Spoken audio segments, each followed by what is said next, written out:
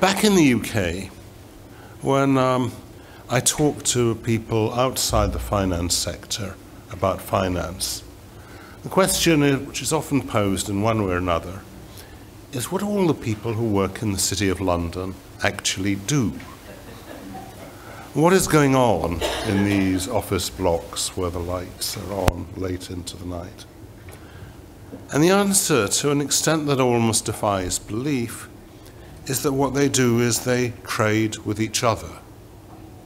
To give some examples, global trade in goods and services has expanded a lot in the last 50 years. But global trade in foreign exchange is 100 times the total volume of underlying global trade in goods and services. A lot of people still think that what banks do is they take deposits from savers and they lend them out to business. And if I explain that if I look at the assets of British banks, less than 3% of them are actually loans to non-financial businesses, they're quite surprised. In fact, a lot of people in the banking sector are quite surprised to learn that as well. So we have a world of finance today in which people trade with each other, talk to each other, use their own language, and judge each other by criteria which they have themselves generated. And if one goes on to talk about this to this non-financial audience, people ask the question, so what is it all for? In what way is this relevant to the non-financial economy? And that's a pretty good question. Now, it's easy to make this sound a tirade against finance, and it can't be a tirade against finance, because we all need finance, and we have no prosperous societies that don't have an active financial sector, and the rise of modern industrialization was very much associated with the growth of financial sector and financial instruments. We need a financial sector in order to enable us to make payments. We need it in order to receive wages and salaries, to pay our bills. Businesses need it to enable them to trade and settle debts with each other. And that's the core utility of finance, which is actually what most people in finance actually do. Most people who work in finance are not masters of the universe paid telephone number salaries. They're fairly ordinary people doing mundane clerical jobs for fairly modest salaries. We need a finance sector to help us manage our wealth over our lifetime, to finance education when we're young, retirement when we're old, to enable us to pass wealth on to succeeding generations. We need a finance sector to help with risk management, and we need a finance sector to help with capital allocation. And it's the capital allocation side of things I want to talk about mainly today. And it's appropriate to talk about this to this group mainly today, because if I look at what the capital stock of a modern economy like Britain or the United States or Australia, New Zealand is, then that capital stock is predominantly housing. In Britain and New Zealand, residential property accounts for about 60% of the total value of physical assets in the country. And the balance of physical assets divides over the world roughly equally between non-residential property, between infrastructure assets, and between other business investment. So that construction and buildings taken together account for 70% or a little more of the capital stock everywhere. And therefore the main function of capital allocation in a modern economy is to enable that stock to be replenished and renewed, to provide funding for that, and to enable for, that capital stock to be maintained, funded, and supported. Capital allocation, then, is mainly about property. If I look at personal wealth, that's also mostly housing. It's a bit less than that 60% plus because people have mortgages against it. But typically we find that about 40% of total personal wealth today is in the form of people's equity in their houses. Now, that's been the significance of housing, the total has been growing, but it's been true for some time that housing has been the dominant element in the total. But that was absorbed in a big change that happened in the nature of the financial sector from the 1970s through 1980s.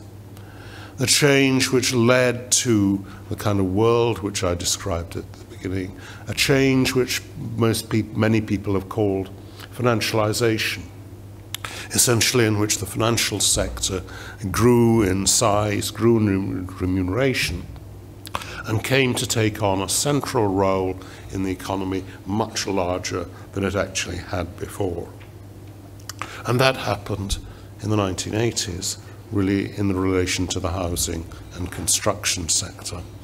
That typically the financing for that, the larger part of it was done by a local bank or building society or similar managers providing finance both for new construction and for existing construction. But in the 1980s, what happened was housing finance and construction finance became part of the process of financialization and securitization. At Solomon Brothers, a trader called Lou Ranieri proclaimed that mortgages are math. And what he meant by that was that he would take packages of mortgages, securitize them, and sell them on. So that from the 1980s, there grew on a very large scale this market in securitized products based on mortgages or on other types of bank loans. So lending to this sector became part of this overall process of financialization in which trading in financial assets based on existing physical assets became the central activity of the modern financial sector. Now, one important consequence of that was that it became less important what the quality of the underlying loan was than whether you could actually sell that loan on to somebody else. Now, these things aren't, of course, completely unrelated, but they're not the same thing either. So that the constant demand for these kind of products led to very different kind of approaches to lending and very different lending criteria that had those that had applied in the past. There was a second aspect that was promoted by securitization, which is that if you write a contract for 20 or 25 years, and of course any loan, certainly any residential mortgage has that characteristic, and many other loans in the sector have that characteristic as well. If you make a contract for 20 or 25 years, there's an open question as to what part of the profit on that contract accrues in any particular year. And if you can create a market in these products and sell them, you can claim to take a very large part of that overall profit on the activity up front, right at the beginning of the process. So that the process of financialization and securitization leads to an ability to approach profits in a short-term way and actually to accelerate the recognition of profits, or actually believed profits, because if it's the upfront profit on a 25-year contract, it's not the profit you actually make on that contract, it's the profit that you believe you're going to make on it that is relevant to the value you can sell it, or rather the profit you can persuade other people you're going to make on it that is relevant to the price at which you can sell it. So you get this acceleration of profits. And that, roughly speaking, is what happened up to 2008. And we all know where it ended in 2008. And it didn't, it didn't end well. And not only did it not end well, but bluntly it didn't end in 2008.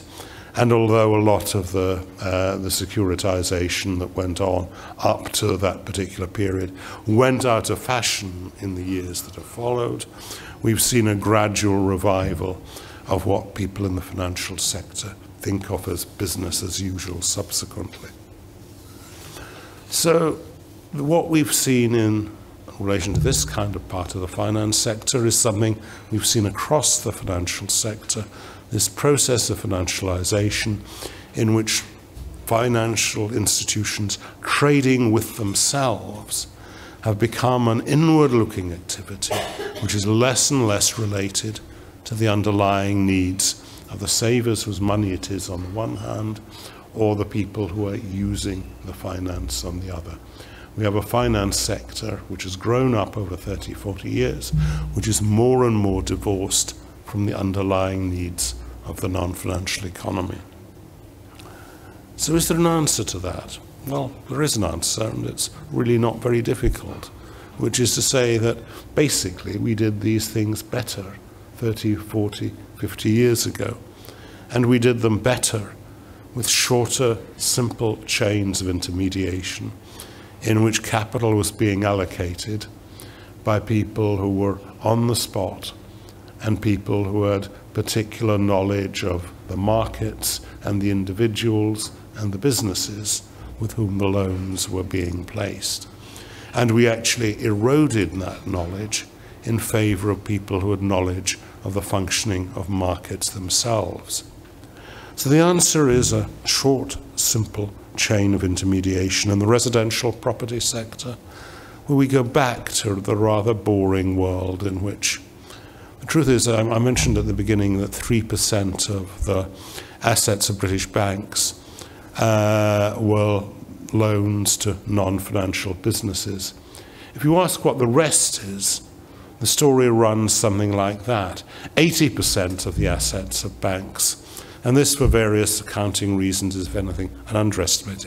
80% of the assets of banks are liabilities of other financial institutions, and vice versa. That is, the balance sheets are overwhelmingly made up of intra-financial sector trading. But of the part that deals with the real non-financial economy, about 2/3 is residential mortgages. The main things banks actually do for the real economy, although the non-financial economy, although this is not the impression you would get if you talk to people in banks, the main thing they do is the thing they always did, which is take deposit and lend the money out on mortgage. And that, as I say, accounts for about 2/3 of it, and taking deposits and lending them out on mortgages by people who have, with some kind of technological assistance, knowledge of both housing and the people to them they're lending, is the bedrock of that kind of banking system. Commercial property is actually essentially the ideal investment for the long-term pension funds, which are now a growing part and becoming a dominant part of the institutional savings channels in Australia and New Zealand. I'm well aware of how large this has become here, and it's becoming similarly significant in Britain and, in due course, the United States. So that's the natural, knowledgeable investor in commercial property. That is a short, simple chain of intermediation in which there's a direct connection between the people who are providing the funds and the places in which the money is being invested, and the volume of activity which I was describing at the beginning of people in the financial sector trading with each other becomes essentially irrelevant to the process which I'm describing. Along with that, the process of financialization created large financial conglomerates. That it used to be the case that we had effectively siloed activities in which banks were banks, insurance companies were insurance companies, and asset managers were asset managers.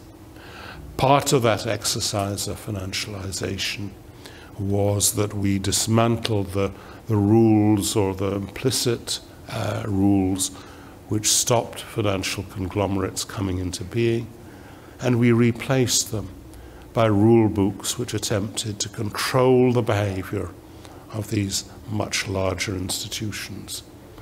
The result is that the rule books have become ever more complicated year by year, and yet less effective in achieving the objectives of creating a financial sector that serves the needs of the underlying economy.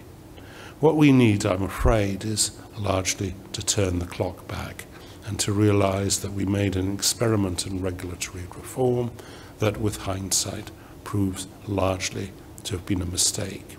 We need finance, but we need a simpler financial system, much better related to the needs of the kind of people who are gathered in this room today.